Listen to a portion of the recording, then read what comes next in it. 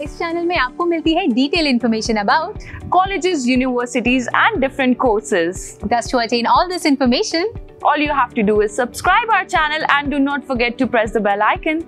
Hi everyone, welcome back to our channel. Myself Namisha. जैसे कि आप जानते हैं इस चैनल में आपको मिलती है updates about different universities, colleges, institutions and lot more. तो इसी टॉपिक को एक्सटेंड करते हुए मैं लेके आ गई हूँ एक नया एपिसोड, एक नया टॉपिक। और आज जिसके बारे में मैं आपको बताने वाली हूँ इस वीडियो में, उस इंस्टीट्यूशन का नाम है Usha Mittal institute of technology, जिसको आप UMIT के नाम से भी जानते हैं। मुंबई महाराष्ट्र में ये है लोकेटेड। इसके बारे में मैं आपको इन डेप्थ इन्फॉर्मेशन दूंगी, यानी कि यार कौन से कोर्सेज आप यहाँ से परस्यू कर सकते हैं, एडमिशन प्रोसेस क्या है, एलिजिबिलिटी क्राइटेरिया क्या है, क्या यहाँ पे प्लेसमेंट्स गया हुआ है, फैसिलिटीज कौन सी अवेलेबल है, एंड एट द एंड हम इस कॉलेज को रेट एंड रिव्यू देंगे on the basis of 6 parameters. कौन से पैरामीटर्स होंगे, ये सारी इन्फॉर्मेशन अगर आपको चाहिए तो इस वीडियो को एंड तक देखें। एंड इन केस अगर आपने हमारे चैनल को अभी तक सब्सक्राइब नहीं किया है, so do subscribe our channel. और अपडेटेड लिंक्स अगर आपको देखनी है, डिटेल इन्फॉर्मेशन देखनी कि क्या नया है हमारे चैनल में, तो उसके लिए हमारे डिस्क्रिप्शन बॉक्स को भी चेकआउट करना ना भूलें। Coming back to the topic, हम UMIT के बारे में बात कर रहे थे। मुंबई महाराष्ट्र में ये लोकेटेड है। एस्टैब्लिश हुआ था इन द ईयर 1997। इसको अगर हम बात करें तो SNDT मुंबई के थ्रू अफिलिएशन मिला है। एक्रेडिटेशन की बात करें तो NAAC के थ्रू ग्रेड A का एक्रेडिटेशन मिला है। वहीं अगर हम इंस्टीट्यूशन के टाइप की बात करें तो ये प्राइवेट इंस्टीट्यूशन है, प्राइवेट कॉलेज है। सो ये तो थी बेसिक इन्फॉर्मेशन। अब हम जानते हैं यार कोर्सेज कौन से स्टूडेंट्स यहाँ से परस्यू कर सकते हैं। तो बीटेक स्टूडेंट्स जो भी करना चाहते हैं अवेलेबल है यार 4 स्ट्रीम्स में, naming the streams computer science and engineering, electronics and communication engineering, electronics engineering and information technology में स्टूडेंट्स अपना बैचलर्स ऑफ टेक्नोलॉजी यानी कि बीटेक कंप्लीट कर सकते हैं। वहीं अगर हम एक्सेप्टेंस ऑफ उसकी देखिए कि यार एक्सेप्ट कौन से एग्जामिनेशन किए जाते हैं, तो महाराष्ट्र CET के एग्जामिनेशन की बेसिस पे स्टूडेंट्स को मिलता है admission. Next is BTech lateral students कर सकते हैं 4 streams, naming the streams computer science technology, computer science and engineering, information technology, electronics and engineering and electronics and communication engineering में आप अपना बीटेक लैटरल कर सकते हैं। वहीं महाराष्ट्र CET के एग्जामिनेशन के स्कोर के बेसिस पे एडमिशन आपको यहाँ पर मिल जाएगा। एमटेक के लिए गेट का एग्जामिनेशन काफी इंपॉर्टेंट है। एमटेक यहाँ पे अवेलेबल है 2 स्ट्रीम्स में, electronics and communication engineering, computer science and technology में स्टूडेंट्स अपना एमटेक भी यहाँ से कर सकते हैं। PhD 2 स्ट्रीम्स में अवेलेबल है, electronics and communication engineering, computer science and engineering में आप अपना PhD भी कंप्लीट कर सकते हैं।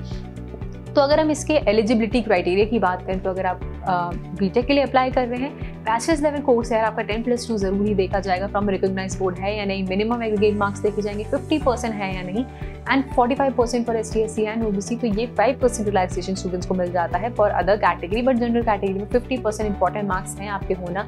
उससे ज़्यादा हो तो वेल एंड गुड, कम होंगे तो यार आपको आपके एडमिशन प्रोसेस में दिक्कत हो सकती है।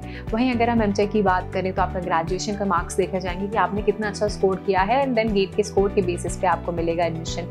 तो ये तो थी बेसिक एडमिशन प्रोसेस की बात, बट एडमिशन लेना कभी कभी काफ़ी टफ हो जाता है। अगर आप ये सोच रहे हैं हमारे मार्क्स के बेसिस पे क्या हम इस इंस्टीट्यूशन में फिट बैठते हैं या नहीं, या क्या हम कैसे एडमिशन ले सकते हैं, अगर उससे रिलेटेड आपको कोई क्वेश्चन क्वेरी डाउट है तो उसके लिए आप हमसे डायरेक्टली कॉन्टैक्ट कर सकते हैं। व्हाट्सएप नंबर दिया हुआ है, कॉल मैसेज करके हमारे काउंसलर से आप इस टॉपिक से रिलेटेड बात कर सकते हैं।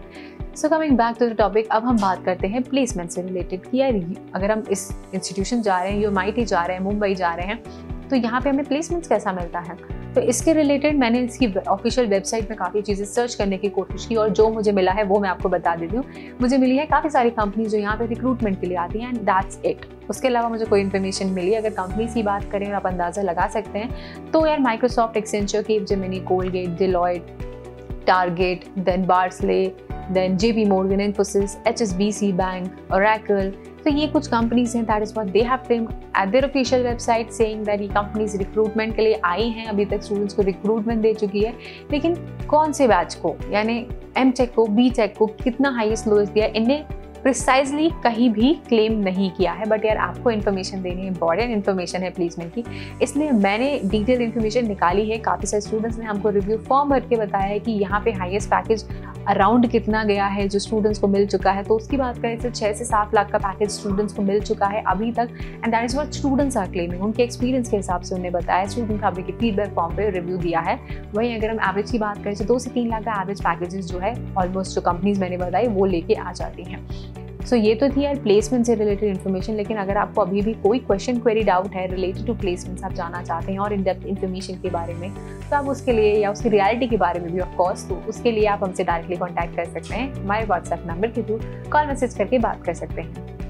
ये तो थी placements related important information. Now other important की बात करें, इंपॉर्टेंट इन्फॉर्मेशन की बात करें, तो वो है यार कौन सी फैसिलिटीज़ स्टूडेंट्स को इस इंस्टीट्यूशन में मिल जाएगी। अगर हम उसके इंस्टीट्यूशंस की बात, उस फैसिलिटीज़ की बात करें, तो हॉस्टल फैसिलिटी अवेलेबल है, अलग अलग बॉयज़ एंड गर्ल्स के लिए अवेलेबल है। Library, laboratory, cafeteria and medical are the basic facilities which they are providing you to their students जो भी BE या M.Tech करने यहाँ पर आ रहे हैं। So ये तो थी basic facilities. Now coming on to the last and the final segment and round of this video, जहाँ पे हम रिव्यू एंड रेट करेंगे इस इंस्टीट्यूशन को on the basis of 6 parameters. Naming the parameters, we have academics, accommodation, faculty, social life, placements and infrastructure care. सो जो मैं rating देने वाली हूँ on the basis of student खबरी का फीडबैक फॉर्म के बेसिस पे, यानी काफ़ी सारे स्टूडेंट्स ने जो अपना पर्सनल एक्सपीरियंस बताया उसके डेटा के हिसाब से हमने रिव्यू एंड रेटिंग दी है। अगर हम एकेडमिक्स से चालू करें तो हमने इसको रेट किया 7.8 out of 10। Talking about the accommodation here, we have rated 6.2 out of 10। Faculties की we have rated 7.8 out of 10।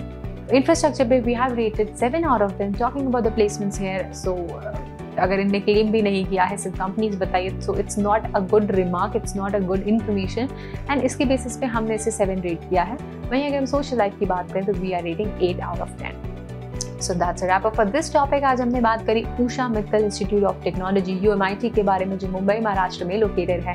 अगर आपको इस टॉपिक से रिलेटेड या किसी भी इंस्टीट्यूशन कोर्स से रिलेटेड कोई भी क्वेश्चन, क्वेरी, डाउट है तो आप फ्रीली हमसे व्हाट्सएप पे कनेक्ट करके जान सकते हैं और उस टॉपिक्स को, उस डाउट्स को रिजॉल्व करा सकते हैं। बट अगर आपको ये वीडियो अच्छा लगा, then do like this video and share it with your friends, and do not forget to subscribe our channel. This was me, Nimisha, signing off from today's episode.